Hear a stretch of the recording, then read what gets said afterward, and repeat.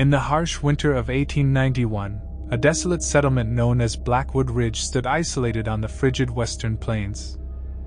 The settlers, desperate for a new beginning, had braved the unforgiving wilderness to forge a life far away from the trappings of civilization. Little did they know that their dreams of a peaceful existence would soon transform into a chilling nightmare. The first whispers of the creature reached the settlers when their livestock began to disappear without a trace. Initially, they dismissed it as the work of wolves or other predators, but the eerie silence of the nights soon convinced them otherwise. The howling winds that echoed through the desolation carried with them something unnatural, a sense of dread that sent shivers down their spines. One bitterly cold night, as the moon hung low in the sky, a lone settler named Samuel ventured into the woods in search of firewood.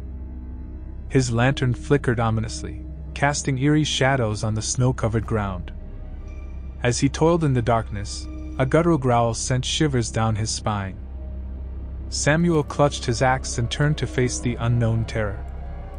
Emerging from the trees was a monstrous creature, standing at least 8 feet tall, covered in matted fur, and with eyes that glowed with malevolence.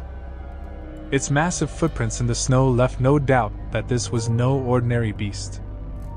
Samuel's heart raced as he realized he was face to face with a creature akin to the fabled Bigfoot. With a speed that defied its massive frame, the creature lunged at Samuel.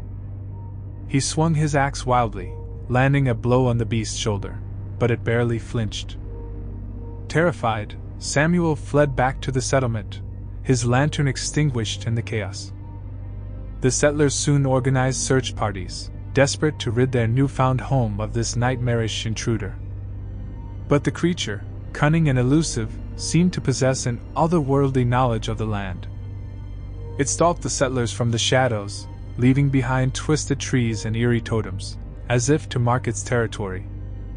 The situation grew more dire with each passing day. Whispers turned into screams, and the once tight-knit community descended into paranoia and fear. Families barricaded themselves in their homes, and the once thriving settlement became a ghost town, plagued by the haunting presence of the creature. Then, one fateful night, as the settlers huddled in their homes, a blood-curdling roar echoed through the valley. The creature, emboldened by its reign of terror, had attacked the heart of the settlement. Homes were torn asunder, and the screams of the settlers filled the frigid air. In the aftermath, Blackwood Ridge lay in ruins, its settlers scattered and broken.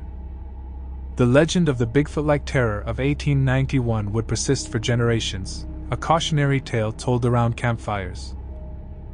Warning of the unknown horrors that can lurk in the vast and unforgiving wilderness of the western plains. To this day, the memory of that creature continues to haunt the descendants of those settlers, a reminder that some terrors are born not from myth but from chilling reality.